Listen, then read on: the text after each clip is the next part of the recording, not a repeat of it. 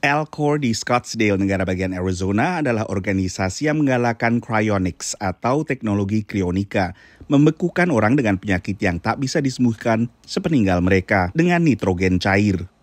This is Elkhorn's patient care base. This is where we have all our patients stored, currently 199 humans, plus almost 100 pets. This whole area is secure.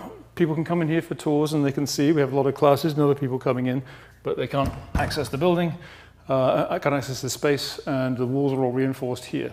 Bagi penggiat krionika, tak ada penyakit yang tak bisa disembuhkan, hanya belum bisa disembuhkan saja. We come at the stage where doctors today have given up, where today's medicine and technology is not sufficient to keep you going, but we're saying instead of just disposing of the patient, give them to us, we're going to stabilize them, stop them getting worse, and hold them for as long as it takes for technology to catch up and allow them to come back to life and continue living. Natasha adalah istri Max dan keduanya telah membekukan salah satu anjing peliharaan mereka, Oscar. I think that in the future, the people who opted in for human cryopreservation or human cryonics preservation will most likely have family members and or friends who have also signed up for cryonics. And then it's just a waiting period. It's like, you're in flight, you're in transport to your destination, and the destination would be the future. Natasha sendiri berniat menjalani proses krionika, tapi hanya otaknya saja.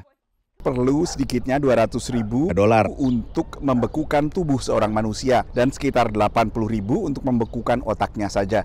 Tapi ini hanyalah perkiraan minimum, bisa jadi angka pastinya lebih tinggi lagi.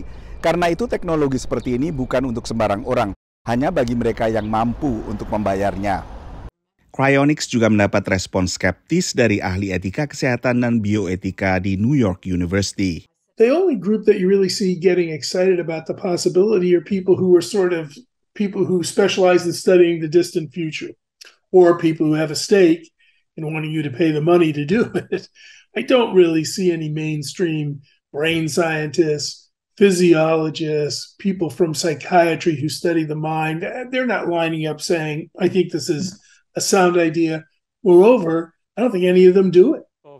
Satu lagi kendala teknologi krionika adalah bahwa usia perusahaan jarang melampaui 1 abad. Sehingga siapapun yang menawarkan jasa ini belum tentu bertahan hingga masa depan di mana pasien bisa dihidupkan kembali.